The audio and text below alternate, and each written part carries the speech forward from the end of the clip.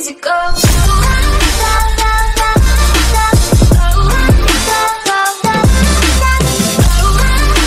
Hi friends, నేను మీ Jagan Mohan. Welcome to our channel VIP fast updates. Friends, నేనైతే video చేయగల reason ఏంటంటే ఏదైతే ఆంధ్రప్రదేశ్ గ్రామ లేదా వార్డు సచివాలయానికి సంబంధించి మనకి ఓవరాల్ గా ఇంజనీరింగ్ అసిస్టెంట్ అలాగే వార్డ్ ఇమ్యూనిటీ సెక్రటరీ అంటే డిప్లొమా మెకానికల్ అలాగే సివిల్ క్యాండిడేట్స్ ఎవరైతే ఉన్నారో వాళ్ళకి కామన్ గా ఉన్న ఈ రెండు ఎగ్జామినేషన్స్ ఏవైతే ఉన్నాయో గ్రేడ్ 2 కి సంబంధించి కేటగిరీ 2 లో సో దీనికి సంబంధించి ఏంటంటే ఓవరాల్ గా డీటెయిల్డ్ సిలబస్ ఏదైతే ఉందో ఓకేనా, ఓవరాల్ గా ఈ రెండింటికి సంబంధించి మనకు ఒకటే సిలబస్ ఇవ్వడం జరిగింది. సో ఓవరాల్ గా ఆ డీటెయిల్డ్ సిలబస్ ఏదైతే ఉందో ఆ డీటెయిల్ సిలబస్ అనేది నేను మీకు ప్రొవైడ్ చేస్తాను.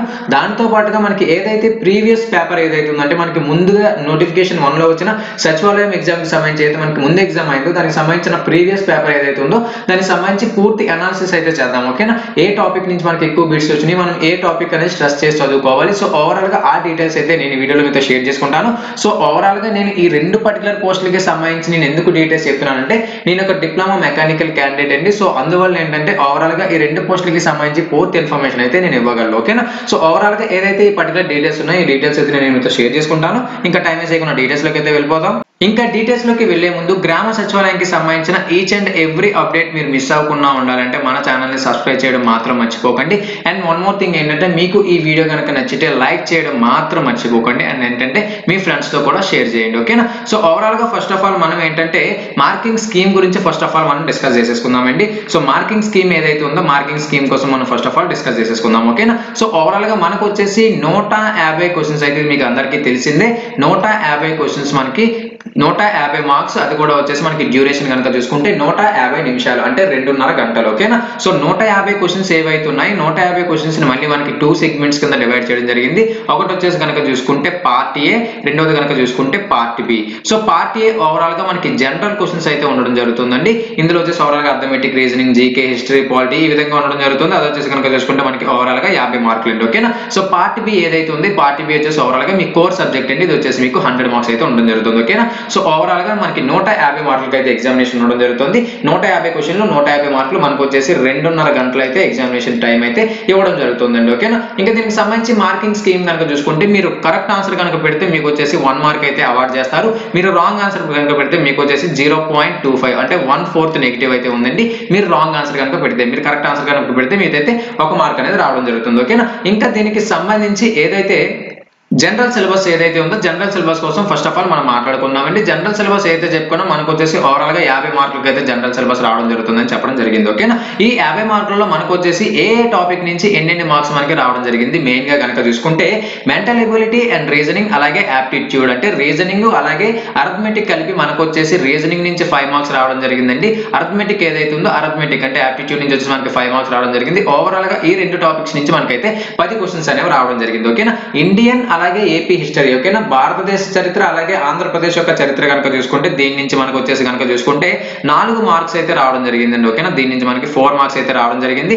ఇండియన్ అండ్ ఏపీ జాగ్రఫీ అంటే భారతదేశం యొక్క జాగ్రఫీ, నెక్స్ట్ కనుక చూసుకుంటే ఏపీ జాగ్రఫీ ఏదైతే ఉందో దీనికి సంబంధించి మనకు వచ్చేసి ఓవరాల్ గా దీని నుంచి కూడా మనకి ఏంటంటే 6 క్వశ్చన్స్ అయితే రావడం జరిగిందండి. ఏదైతే జాగ్రఫీ ఉందో జాగ్రఫీ నుంచి మనకు వచ్చేసి కనుక చూసుకుంటే ఓవరాల్ గా 6 క్వశ్చన్స్ అయితే రావడం జరిగింది ఓకేనా. నెక్స్ట్ కనుక చూసుకుంటే పాలిటీ ఏదైతే ఉంది పాలిటీ నుంచి వీడైతే మెయిన్ గా స్ట్రెస్ చేయడం జరిగిందండి. మనకు వచ్చేసి పాలిటీ నుంచి 12 క్వశ్చన్స్ ఓవరాల్ గా 12 క్వశ్చన్స్ అయితే మనకి 12 మార్క్స్ అయితే రావడం జరిగింది. నెక్స్ట్ కరెంట్ అఫైర్స్ ఏదైతే ఉందో కరెంట్ అఫైర్స్ నుంచి మనకి 2 మార్కులు రావడం జరిగింది. జనరల్ సైన్స్ నుంచి వచ్చేసి మనకి కనుక చూసుకుంటే ఓవరాల్ గా 4 క్వశ్చన్స్ రావడం జరిగింది. స్కీమ్స్ ఆఫ్ ఏపీ గవర్నమెంట్ అంటే ఏవైతే ఆంధ్రప్రదేశ్ గవర్నమెంట్ ప్రవేశపెట్టిన స్కీమ్స్ ఏవైతే ఉన్నాయో లేదు అనుకుంటే ఆ పర్టికులర్ స్కీమ్ కి మన ఆంధ్రప్రదేశ్ గవర్నమెంట్ అనేది ఎంత బడ్జెట్ అనేది కేటాయించింది. సో ఓవరాల్ గా ఆ క్వశ్చన్స్ అయితే రావడం జరిగింది. అదొక 2 క్వశ్చన్స్ అయితే మనకి రావడం జరిగిందండి ఇందులో. నెక్స్ట్ కనుక చూసుకుంటే ఇంగ్లీష్ ఏదైతే ఉందో ఇంగ్లీష్ నుంచి మనకి మస్ట్ అండ్ షుడ్ 5 క్వశ్చన్స్ అంటే ఇది పక్కా క్వశ్చన్స్ అండి. ఇంగ్లీష్ నుంచి మనకి 5 క్వశ్చన్స్ అనేవి పక్కాగా వస్తాయి ఓకేనా. సో స్టాక్ జీకే ఏదైతే అంటే నార్మల్ గా స్టాక్ జీకే అంటే ఏవైతే మనకి అవార్డ్స్ ఈ స్పోర్ట్స్ ఓవరాల్ గా ఏవైతే ఉన్నాయో స్టాక్ జీకే నుంచి మనకి ఏంటంటే మెయిన్ గా ఓవరాల్ గా మనకి స్టాక్ జీకే నుంచి మనకి 6 క్వశ్చన్స్ అయితే రావడం జరిగిందండి ఓకేనా. సో ఓవరాల్ గా ఏదైతే మనకి ప్రీవియస్ పేపర్ ఏదైతే ఉందో ప్రీవియస్ పేపర్ ని ఈ విధంగా డివైడ్ చేయడం జరిగిందండి ఓకేనా. సో ఓవరాల్ గా మనకి ఏదైతే సచివాలయం ఫస్ట్ ఎగ్జామినేషన్ ఏదైతే అయిందో అందులో వచ్చేసి 50 మార్కుల్ని ఈ విధంగా డివైడ్ చేయడం జరిగింది ఓకేనా.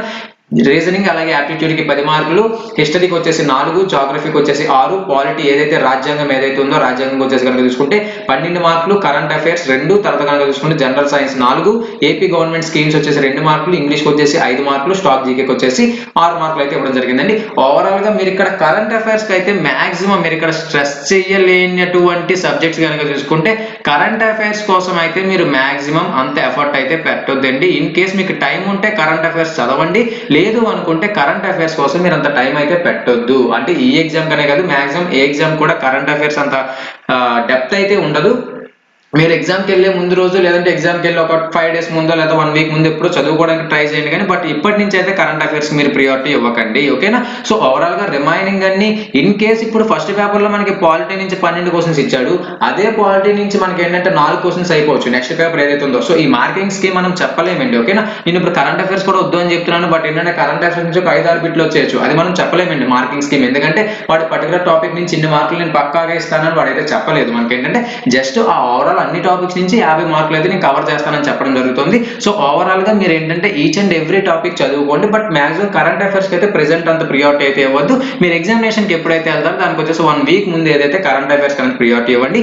సో రిమైనింగ్ టాపిక్స్ అన్ని రిమైనింగ్ గా మీరు చదివేసుకోండి, ఎందుకంటే మాక్సిమం 5 మార్క్స్ దగ్గరలోనే మనకి ఏంటంటే రిమైనింగ్ టాపిక్స్ అన్ని మనకి ప్రీవియస్ పేపర్ లో ఇవ్వడం జరిగింది. సో మాక్సిమం అన్ని టాపిక్స్ మీరు కవర్ చేయడానికి చూడండి, ఓకేనా. ఈ యాప్టిట్యూడ్ రీజనింగ్ ఏదైతే ఉందో మీకు అంత డెప్త్ అయితే ఉండదండి, జస్ట్ బేసిక్ లెవెల్లోనే మీకు యాప్టిట్యూడ్ అనేది రీజనింగ్ అనేది ఉంటుంది, ఓకేనా. సో నార్మల్ బేసిక్ లెవెల్లో ఉంటుంది, మీరు జస్ట్ ఈజీగా చేసేయచ్చు, ఓకేనా. యాప్టిట్యూడ్ రీజనింగ్ ఏదైతే ఉందో ఇది మీకు బేసిక్ లెవెల్లోనే ఉంటుంది, మీరు ఈ 10 మార్క్స్ ఈజీగా చేయొచ్చు. అండ్ ఇంగ్లీష్ కూడా ఏంటంటే మీకు బేసిక్ నాలెడ్జ్ మాత్రమే అడుగుతున్నాడండి, ఎంతో డెప్త్ అయితే వెళ్ళిపోవట్లేదు, ఓకేనా. సో ఓవరాల్ గా 15 మార్కులు అయితే మీరు ఈజీగా సంపాదించుకోవచ్చు కాస్త కాన్సన్ట్రేట్ చేస్తే, ఓకేనా. బట్ రిమైనింగ్ అన్నిటికీ మాత్రం మీరు హార్డ్ వర్క్ చేయాలండి, ఎందుకంటే పాలిటీ అనేది ఈ 73rd 74th అమెండ్మెంట్ యాక్ట్స్ అంటే 73, 74 రాజ్యాంగ సవరణలు కూడా మీరు స్పెసిఫిక్ గా ఫోకస్ చేయాలండి వాటి మీద. అంటే మన 73, 74 రాజ్యాంగ సవరణలు ఏవైతే ఉన్నాయో వాటి కోసం స్పెసిఫిక్ గా మీరు ఫోకస్ చేయాలి. సో ఓవరాల్ గా ఇవి వచ్చేసి మనకి కొంచెం కష్టమండి, హిస్టరీ అవ్వచ్చు, జాగ్రఫీ అవ్వచ్చు, పాలిటీ అవ్వచ్చు, స్టాక్ జీకే అవ్వచ్చు, ఇవి చదవడానికి ఏంటంటే మనకి కష్టం, టైం టేకింగ్ కూడా, ఓకేనా.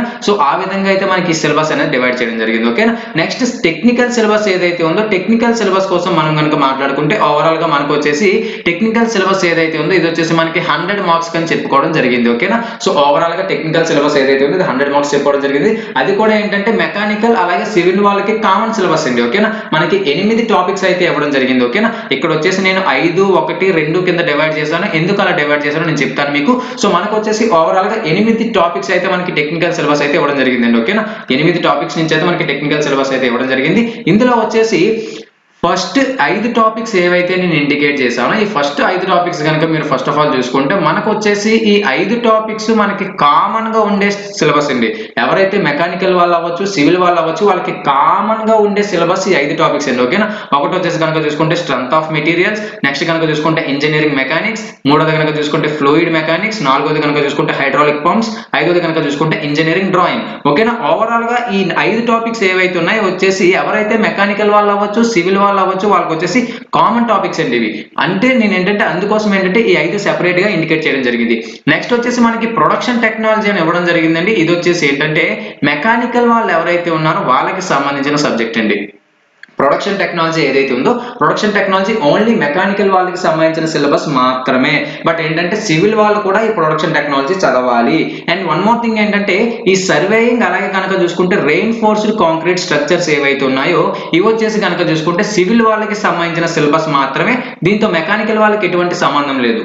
యాక్చువల్ గా వాళ్ళైతే అక్కడ నార్మల్ గా మీరు అకాడమిక్ లో మీరు డిప్లొమాలో చదవరు, బట్ ఏంటంటే ఇప్పుడు ఎగ్జామినేషన్ కి సంబంధించి ఎగ్జామినేషన్ పాయింట్ ఆఫ్ వ్యూ మాత్రం మీరు ఏంటంటే ఈ సిలబస్ కూడా చదవాలి. ఏదైతే ఈ సర్వేయింగ్ అండ్ కాంక్రీటెడ్ స్ట్రక్చర్స్ ఏవైతే ఉన్నాయో ఇదైతే సివిల్ వాళ్ళ సిలబస్, బట్ ఏంటంటే మీరు ఎగ్జామినేషన్ పాయింట్ ఆఫ్ వ్యూ లో మెకానికల్ వాళ్ళు ఈ 2 టాపిక్స్ అడిషనల్ గా చదవాలి, ఓకేనా. సో ప్రొడక్షన్ టెక్నాలజీ ఏదైతే ఉందో ప్రొడక్షన్ టెక్నాలజీ వచ్చేసి ఇది మెకానికల్ వాళ్ళ సిలబస్, బట్ ఏంటంటే సివిల్ వాళ్ళు ఎవరైతే ఉన్నారో వాళ్ళు వచ్చేసి ఈ అడిషనల్ టాపిక్ అనేది మీరు చదవాలి, ఓకేనా.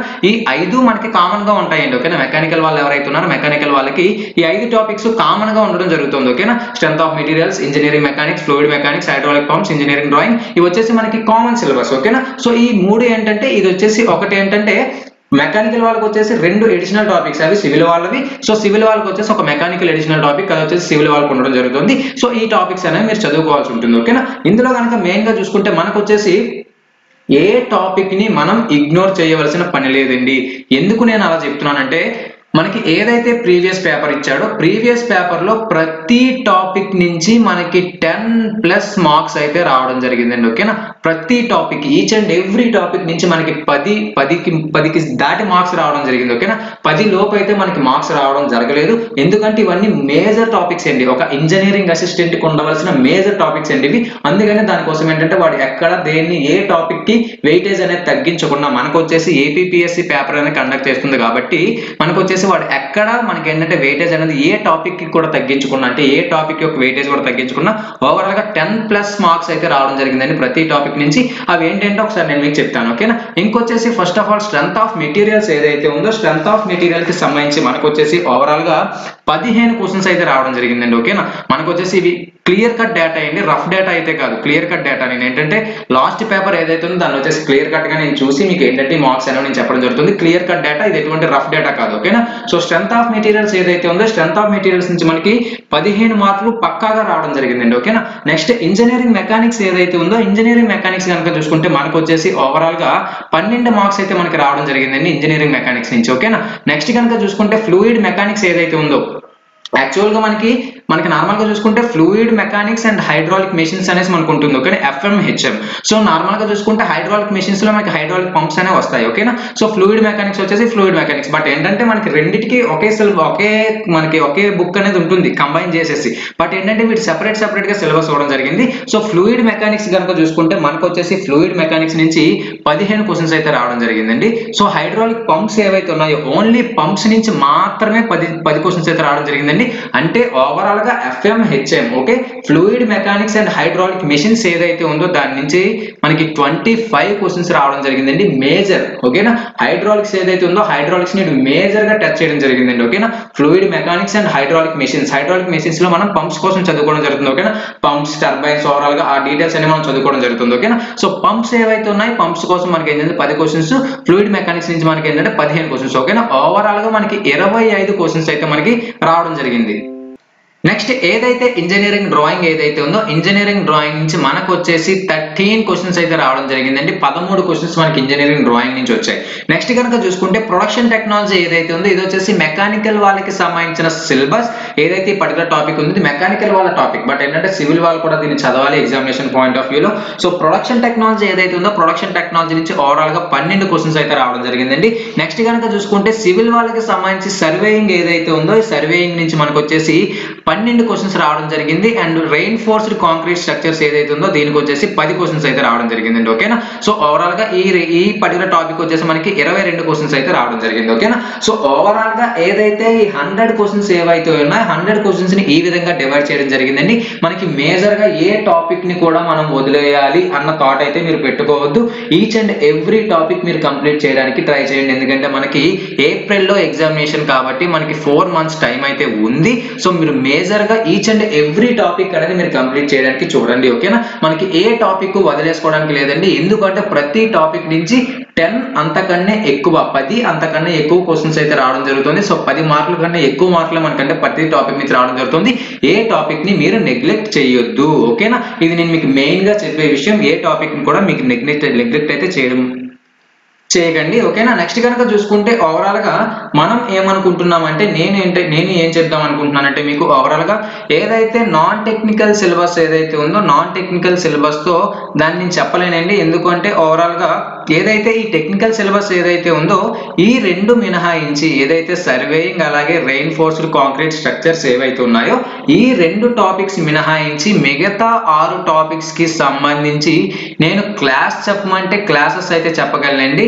ఏదైతే మీకు సబ్జెక్ట్ నాలెడ్జ్ తో క్లాస్ చెప్పమంటే ఈచ్ అండ్ ఎవ్రీ టాపిక్ మనకు వచ్చేసి ఒక్కొక్క టాపిక్ నుంచి మనకు వచ్చేసి అందులో సబ్ టాపిక్స్ ఉన్నాయి. ఒక 30+ టాపిక్స్ అయితే ఉండడం జరుగుతుందండి. ఓకేనా, ఒక్కొక్క టాపిక్ నుంచి మళ్ళీ అందులో 30+ టాపిక్స్. ఓకేనా, సో స్ట్రెంత్ ఆఫ్ మెటీరియల్స్ వచ్చేసి బీమ్స్ అని, తర్వాత నార్మల్ గా మెకానికల్ ప్రాపర్టీస్ అని, తర్వాత కనుక చూసుకుంటే ఓవరాల్ గా ఈ టార్షన్, రిజిడిటీ, సో ఓవరాల్ గా ఈ డీటెయిల్స్ అన్ని ఉంటాయి కదండి. So poisons ratio, modulus of rigidity, modulus of elasticity, so overall గా ఈ డీటెయిల్స్ ఉంటాయి. ఇంజనీరింగ్ మెకానిక్స్ కి వచ్చేసి ఈ forces, concurrent forces, non concurrent forces, so ఈ విధంగా ఉండడం జరుగుతుంది. Tea sections, I sections. Next కనుక చూసుకుంటే ఫ్లూయిడ్ మెకానిక్స్ నుంచి సంథింగ్ టాపిక్స్ ఉంటాయి కదా. సో ఓవరాల్ గా ప్రతి టాపిక్ నుంచి మీకు మళ్ళీ 30+ సబ్ టాపిక్స్ ఉన్నాయండి వాటిలో. సో ఓవరాల్ గా వీటన్నిటికి సంబంధించి ఏవైతే ఈ 6 టాపిక్స్ ఉన్నాయి, 6 టాపిక్స్ కి సంబంధించి క్లాసెస్ చెప్పమంటే చెప్తానండి. కాన్సెప్ట్ వైజ్ గా మా క్లాసెస్ కావాలి, ఎందుకంటే ఏప్రిల్ వరకు మనకి టైం ఉంది కాబట్టి మాకు కాన్సెప్ట్ వైజ్ గా క్లాసెస్ చెప్పండి. మేము క్లాసెస్ వింటాము అంటే క్లాసెస్ అయితే నేను చెప్తాను, స్టార్ట్ చేస్తాను. లేదు మాకు టాపిక్ వైజ్ గా మీకు ఏదంటే టాపిక్ ఏదైతే ఉందో పర్టికులర్ టాపిక్ వైజ్ గా మాకు ఇంపార్టెంట్ బిట్స్ అనేవి మాకు ప్రొవైడ్ చేసేయండి. ఇంపార్టెంట్ బిట్స్ అనేవి మాకు ప్రొవైడ్ చేసేయండి అంటే ఇంపార్టెంట్ బిట్స్ కూడా నేను చెప్పగలను, ఓకేనా. సో ఆ ఇంపార్టెంట్ బిట్స్ కూడా చెప్పేటప్పుడు మీకు ఎక్స్ప్లెనేషన్ అయితే చేయగలను. ఆ బిట్ ఎందుకు అలా వచ్చింది అని ఆ ఎక్స్ప్లెనేషన్ అయితే నేను చేయగలను. సో ఏదైతే క్లాసెస్ ఉన్నాయో క్లాసెస్ మీరు కనుక వింటే మీకు మంచిగా అర్థమవుతుందండి, నాకు తెలిసి అయితే. ఎందుకంటే మీరు కాన్సెప్ట్ నేర్చుకుని నార్మల్గా ఎగ్జామ్కి వెళ్ళారనుకోండి, రేపొద్దున్న వాడు డైరెక్ట్గా మనం బుక్లో చదివే బిట్ కాకుండా దాన్ని నార్మల్గా మార్చి ఇచ్చినా మీరు చేసే క్యాపబిలిటీ మీకు ఉండాలండి, ఓకేనా. సో అందువల్ల నేను ఏంటంటే కాన్సెప్ట్ అనేది నేర్చుకోండి అని చెప్తున్నాను. లేదు మాకు డైరెక్ట్ గా ఇంపార్టెంట్ బిట్స్ అనేవి ఇచ్చేయండి అంటే నేను నార్మల్ గా ప్రిపేర్ అవుతున్నాను. నేను ఏదైతే నోట్స్ అనేవి ప్రిపేర్ చేసుకుంటున్నానో ఆ నోట్స్ లో ఉన్న ఇంపార్టెంట్ బిట్స్ అయితే నేను మీకు ప్రొవైడ్ చేసేయగలను, ఓకేనా. సో ఆ విధంగా కూడా నేను చేయగలను. సో ఏదైతే ఇంపార్టెంట్ బిట్స్ ఉన్నా ఇంపార్టెంట్ బిట్స్ కనుక మీరు చదువుకొని వెళ్ళిపోతే, ఇప్పుడు నార్మల్ గా ఏదైతే ఒక పర్టికులర్ బిట్ ఉందనుకోండి, దాన్ని ఏంటంటే మీరు చదువుతారు. సో నార్మల్గా ఎగ్జామ్కి వెళ్తారు, రేపు పొద్దున్న అదే బిట్ మీకు రాకపోవచ్చు, ఓకేనా. సో అదే టాపిక్ కి సంబంధించి ఆ బిట్ మీకు రాకపోవచ్చు, కాస్త తిక్కమక్క చేసేవాడు ఏంటంటే అటు ఇటు మార్చి బిట్ అయితే ఇవ్వచ్చు, ఓకేనా. సో నార్మల్గా మనకు వచ్చేసి బిట్ బ్యాంక్స్ ఉన్నాయి కదా. సో ఆ బిట్ బ్యాంక్స్ నుంచి మాకు క్వశ్చన్స్ వచ్చేస్తాయి, మేము చదివేసుకుంటాం అనుకుంటే ఇబ్బంది అయితే లేదండి. సో నార్మల్గా ఇంపార్టెంట్ బిట్స్ అయితే ప్రొవైడ్ చేసామంటే ప్రొవైడ్ చేస్తాను. లేదు అనుకుంటే క్లాసెస్ అనేవి చెప్పండి అంటే నేనంటే క్లాసెస్ చెప్పడానికి కూడా నేను రెడీగా ఉన్నాను. సో ఓవరాల్ గా కాన్సెప్ట్ వైజ్ గా ఎంత క్లాసెస్ చెప్తాను, మీరు నార్మల్ గా వినండి క్లాసెస్. మీకు నచ్చితే నచ్చింది అని చెప్పండి, లేదు అంటే నచ్చలేదు అని చెప్పండి. నాకు మొహం మీద చెప్పండి ఏంటనేది, ఎందుకంటే మిమ్మల్ని నేను స్పాయిల్ చేయకూడదు. మీరు ఏదైతే ఎగ్జామినేషన్ ప్రిపేర్ అవుతున్నారో మిమ్మల్ని నేను ఏంటంటే స్పాయిల్ చేయకూడదు, అదేంటంటే నాకు కూడా ఒక ఇబ్బంది, ఓకేనా. సో ఓవరాల్ గా మీరు కూడా బాధపడకూడదు, నేను కూడా బాధపడకూడదు కాబట్టి సో మీకు ఒక క్లాసెస్ కొన్ని అయితే నేను చెప్తాను. మీకు నచ్చితే నచ్చుతున్నాయి క్లాసెస్ అని చెప్పండి. లేదు అనుకుంటే మాకు క్లాసెస్ నచ్చట్లేదు, మీరు చెప్పే టాపిక్స్ మాకు అర్థం అవ్వట్లేదు, డైరెక్ట్ గా మాకు బిట్స్ ఇచ్చేయాలంటే బిట్స్ కూడా ఇచ్చేస్తాను నేను, ఓకేనా. సో ఓవరాల్ గా ఈ డీటెయిల్స్ అయితే నేను మీతో షేర్ చేసుకోవడం వీడియో అయితే చేశాను. సో ఓవరాల్ గా ఏ టాపిక్ కూడా మీరు నెగ్లెక్ట్ చేయకండి. ప్రతి టాపిక్ మీకు ఇంపార్టెంట్ అనేది, ప్రతి టాపిక్ మీరు ఓవరాల్ గా మీరు ఏంటంటే డిస్కషన్ అనేది చేయండి. ఓవరాల్ గా ప్రతి టాపిక్ నుంచి మీరు ఈచ్ అండ్ ఎవ్రీ బిట్ అనేది, ఈచ్ అండ్ ఎవ్రీ టాపిక్ అనేది మీరు కవర్ చేయండి, ఓకేనా. ఇంకా ఏదైతే ఈ పర్టికులర్ ప్రాసెస్ ఏదైతే ఓవరాల్ గా ఈ పేపర్ స్ట్రాటజీ ఏదైతే ఉందో, నార్మల్ గా ప్రీవియస్ పేపర్ అనాలిసిస్ ఏదైతే ఉందో అనాలిసిస్ అనేది ఇది. సో ఓవరాల్ గా ప్రతి టాపిక్ నుంచి ఇన్ని క్వశ్చన్స్ అయితే రావడం జరిగింది, ఓకేనా. సో ఇంకొచ్చేసి కనుక చూసుకుంటే ఈ వీడియో కనుక మీకు నచ్చినట్టయితే లైక్ చేయండి, ఓకేనా. ఒక లైక్ అయితే చేయండి. నేనైతే మీ నుంచి ఎక్స్పెక్ట్ చేసేది ఒక లైక్ మాత్రమే. సో ఒక లైక్ అయితే చేయండి, ఓకేనా. మీకు మేము చేసే వీడియోస్ కనుక నచ్చినట్టయితే, ఓకేనా. ఓవరాల్ గా గ్రామ సచివాలయానికి సంబంధించిన వీడియోసే కాదండి, మన ఛానల్ ప్లేలిస్ట్ అనేది ఒకసారి కొత్తగా చూస్తున్న క్యాండిడేట్స్ ఎవరైతే ఉన్నారో మన ఛానల్ ప్లేలిస్ట్ అనేది ఒకసారి చెక్ చేయండి. మేము చేసే వీడియోస్ కనుక మీకు నచ్చినట్లయితే మా ఛానల్ని సబ్స్క్రైబ్ చేయడం మాత్రం మర్చిపోకండి, ఓకేనా. ఇంకొచ్చేసి కనుక చూసుకుంటే దీనికి సంబంధించిన ప్రెసెంట్ ఇన్ఫర్మేషన్ అయితే ఇది. సో మీరు ఏమనుకుంటున్నారో, క్లాసెస్ కావాలా లేదా ఇంపార్టెంట్ బిట్స్ కావాలా, ఏంటంటే నాకు కామెంట్ సెక్షన్ లో మెన్షన్ చేయండి. సో దాన్ని బట్టి నేను ఏంటంటే క్లాసెస్ అనేవి స్టార్ట్ చేస్తాను, ఓకేనా. సో ఓవరాల్ గా ప్రెసెంట్ ఇన్ఫర్మేషన్ అయితే ఇది. ఇంకా వీటికి సంబంధించి ఏమైనా ఫర్దర్ ఇన్ఫర్మేషన్ అనుకుంటే నేనైతే మన ఛానల్ ద్వారా మీకు తెలియజేస్తాను. So till then stay tuned to our channel VIP fast updates. This is Jaganmohan Rao signing off. By by.